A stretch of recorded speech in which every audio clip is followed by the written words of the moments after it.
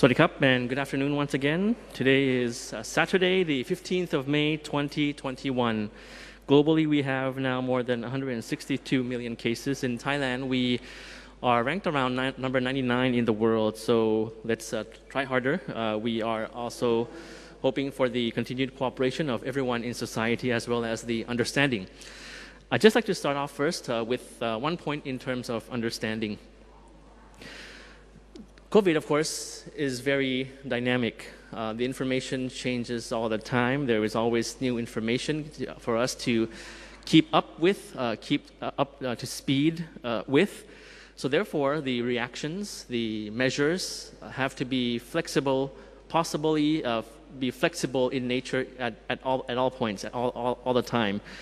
So, for example, when there are changes in the situation, sometimes the things that we have planned for in the morning may have to change in the afternoon. So we have to adjust the measures constantly. This is what the Director General of the Disease Control Department highlighted yesterday in his briefing as well. Now, just a case in point is when we say that we'll be talking about one issue today or tomorrow, for example.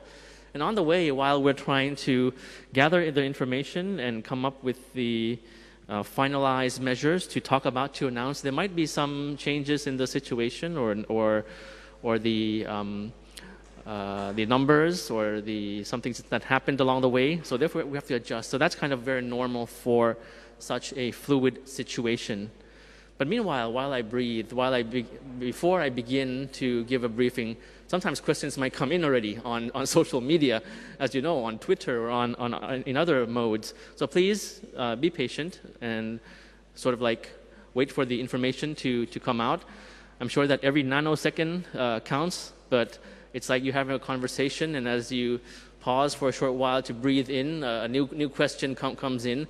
But if you just wait for a few seconds, you know, the information will be coming out to you in due course. So that's the first point. The second point is about prioritization. Now, when you talk about that something has to be prioritized, it does not mean that those who are not in the first priority are cut out outrightly from the equation. Okay, so the prioritization is there for the process to work in the most effective way. So there has to be prioritization in all measures in terms of all audience groups, on which group to perform an operation, a mission first. But it does not mean that it takes away the entire picture. Please look at it in the bigger picture of the equation. The mission will include more people than those prioritized in the beginning. That's what I say. So it's one and the same thing. It does not mean that you hear about prioritization and then after that you hear something saying that it'll be applying to all, and that's something that clashes. No, it doesn't. It does not clash. It's the same thing. It's the same issue. Prioritize first, and then the general picture to include everybody in such and such mission. Starting off with the numbers that we have for today. 3,095 cases. Unfortunately, to say that it's reached 3,000 today. Out of this number, 2,218 are from local transmission, 877 detected from within prisons, and 3 from those traveling back from overseas. We have 1,351 new recoveries. So you can see that's much lower than the new confirmed case at 3,000 plus for today. Cumulative, as you see on screen, we're almost reaching the mark of 100,000. Cumulative cases from the very beginning is over 99,000 now, the majority of which, of course, is from the most current wave. Unfortunately, 17 new fatalities for today, making the cumulative 565. Most of the fatalities today are still patients with underlying diseases such as diabetes and high blood pressure. Again, our deepest condolences go to the families. Just some observations from the presentation of Dr. Tawisin. The overall situation in the country, if you look at the overall situation, counting all the provinces, actually, you can see somewhat of a stable and clear improvement when you look at the provinces. However, when you look at Bangkok, now a case in point, you might see a red or orange color in the area where Bangkok is on the map on screen. That's a time progression map of the past few days from the 11th of May until today. So if you look at the map, you can clearly see that Bangkok is the exception in this equation. Bangkok and some nearby provinces remain the hotspot.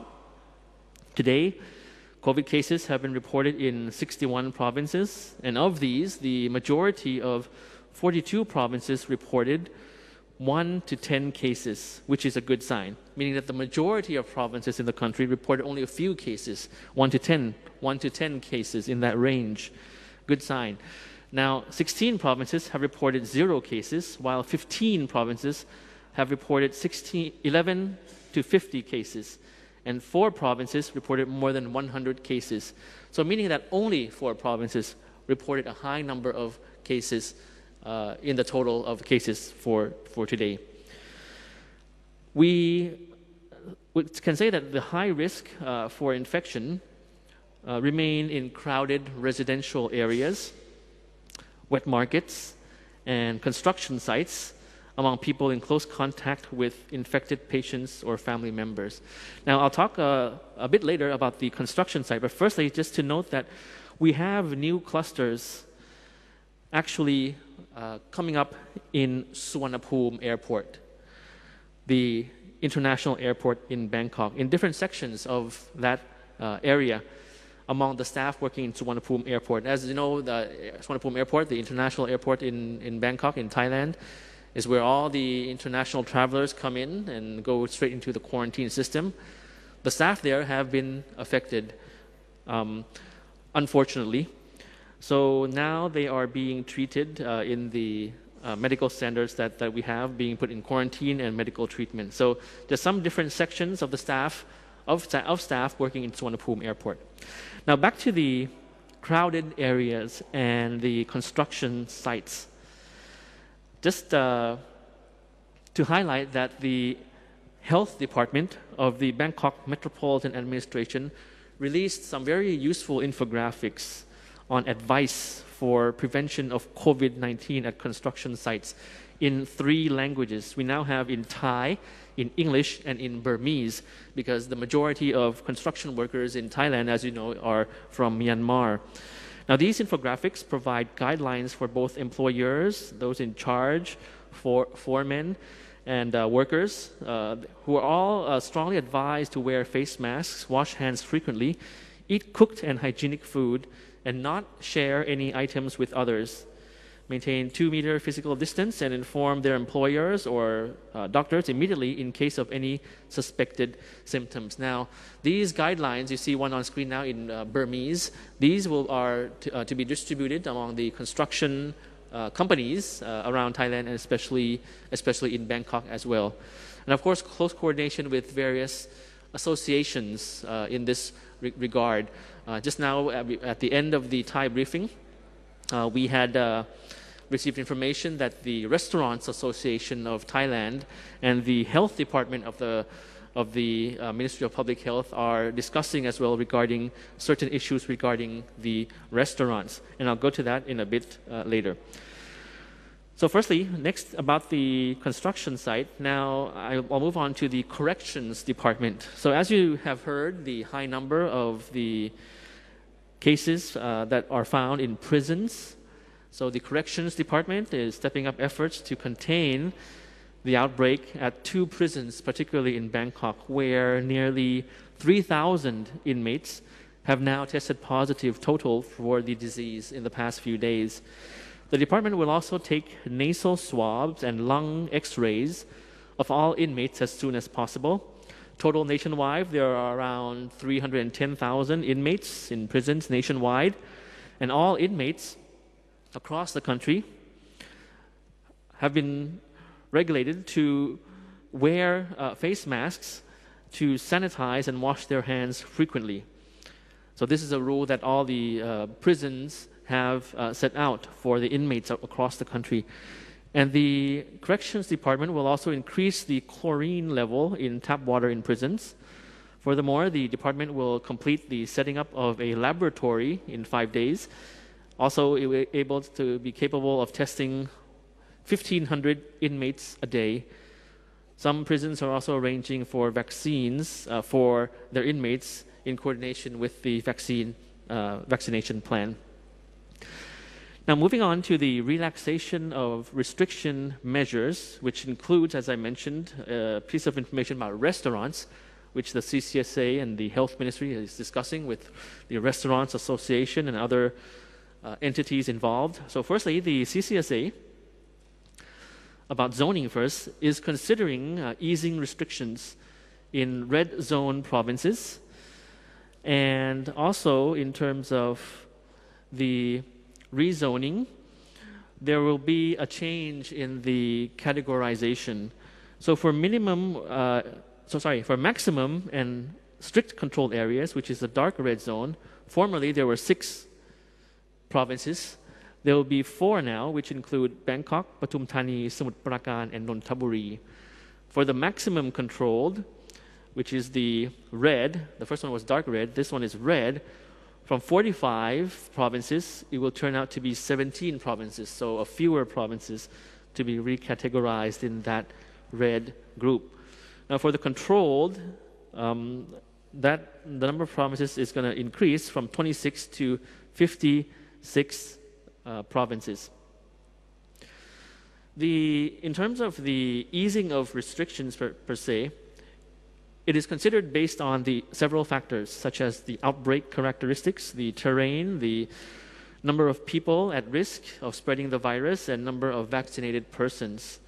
So on these updated measures, there will be the rezoning, as I mentioned, based on the criteria that I mentioned just now. And in the maximum and strictly controlled zones, from 6 to 4 provinces, as mentioned, those are actually provinces categorized because they have more than 100 cases per day.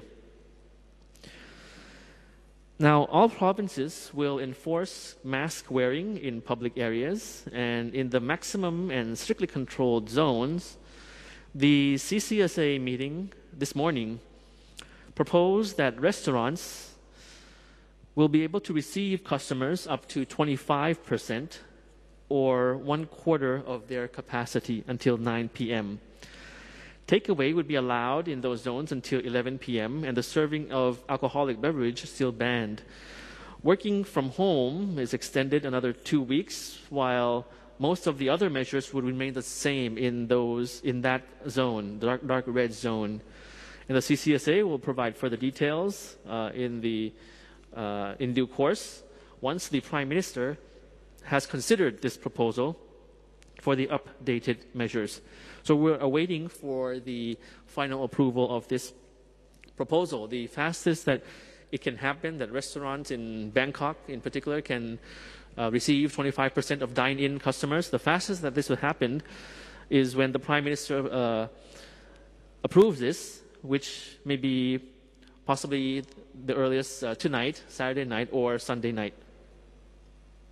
Now, moving on to the issue about field hospital. We have the opening of Busarakam Field Hospital, wherein yesterday the Prime Minister presided over the opening ceremony of this field hospital in Nonthaburi's Impact Mueang Thong Thani Exhibition Center as part of the efforts to handle the outbreak and, of course, to supply the number of beds necessary.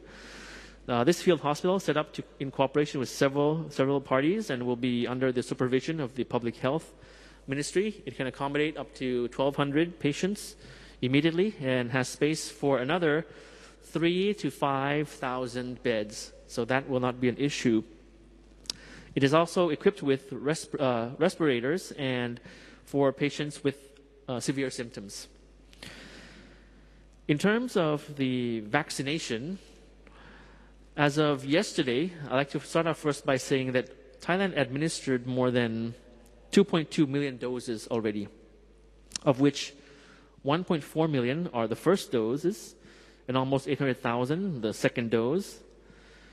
We've received actually in total over 2 million doses, around 2.4 million doses. And if you see that We have inoculated 2.2 million. Therefore, the efficiency of giving the vaccine jabs is not an issue for Thailand. We can do that very, very fast as soon as the vaccines supply arrive according to the vaccination plan. And also, in addition, another 500,000 doses of Sinovac also arrived in Bangkok. And you see that on screen. The Deputy Prime Minister and Minister of Public Health also said yesterday regarding the challenges for the equitable access to COVID-19 vaccines must be reduced. The challenges to access must be reduced. Now, people can access registration for COVID-19 vaccine via the MOPROM application, and various organizations can make group appointments. Now, for foreign nationals, for non-Thai nationals, the application for registration is in the development process. Also, one way is also through the walk-in COVID-19 vaccination service, which will operate nationwide soon.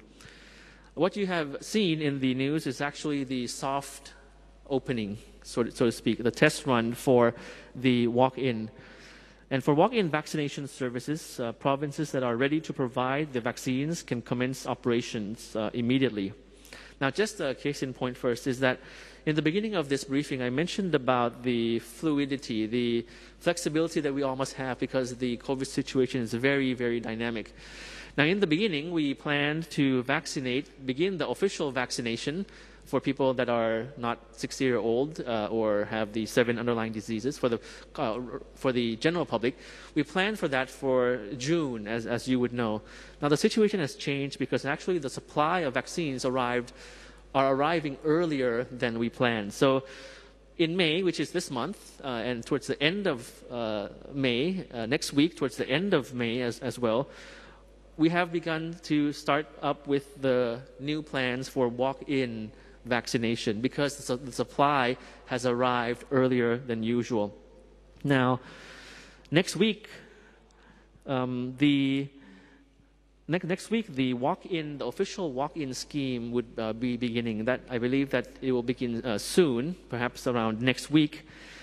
And the Director General of the Disease Control Department said that in principle, foreign nationals can also walk in for this vaccination in the announced locations that would be announced.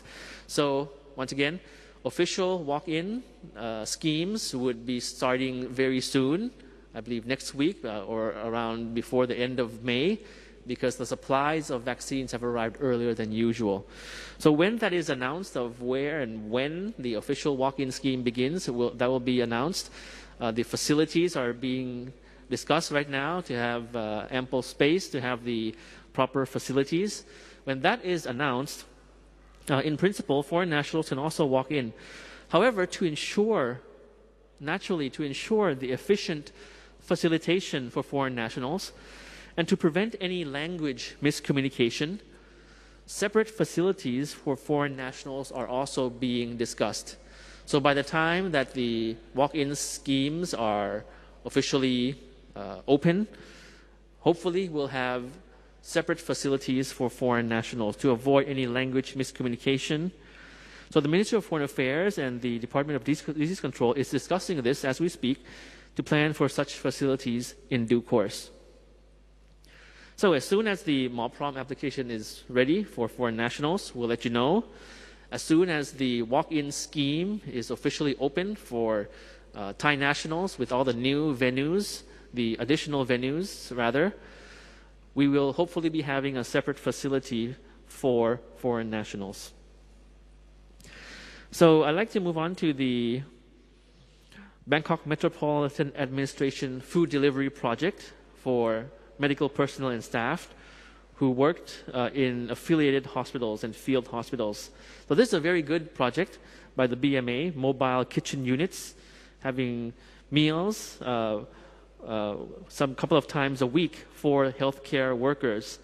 Now they sent out 1,000+ boxes to 6 hospitals, and they'd like to sincerely thank also members of the public who donated the ingredients for cooking. So that's a very good thing to learn about, that we are taking care of our medical personnel. Now, just some questions on social media outlets. There were a few questions today. I'd just like to touch on perhaps one of this. That is there a limit to the daily number of vaccines that will be administered to walk-in patients when the scheme officially begins? Now, there will be a set number of vaccines which can be administered per day in each vaccine location. If you go to a walk-in vaccination center and the number of vaccines had already reached its limit, you will be given a queue card for the next day. So that's very good to hear. So I hope that I've given you useful information. I realize that, of course, we have to be very patient, especially for foreign nationals, because we're trying our best to complete the registration process application that foreign nationals can make use of. Of course, the best way to register for a vaccine when it is ready is through the MALPROM application, because one, you will have a set time and date. Two, you'll be sure that you'll get the vaccination with no long lines and queues. And of course, not risking yourselves going into crowded, congested areas. So the best way is MALPROM. However, for walk-in, in principle, yes, foreigners can also avail of that opportunity. But for the efficiency, for the best facilitation in terms of language barrier, in terms of all those possible miscommunication, it's very important that medical data is accurate. You will have staff talking to foreign nationals and recording the information before the vaccination process. So that is being sorted out in terms of a separate center.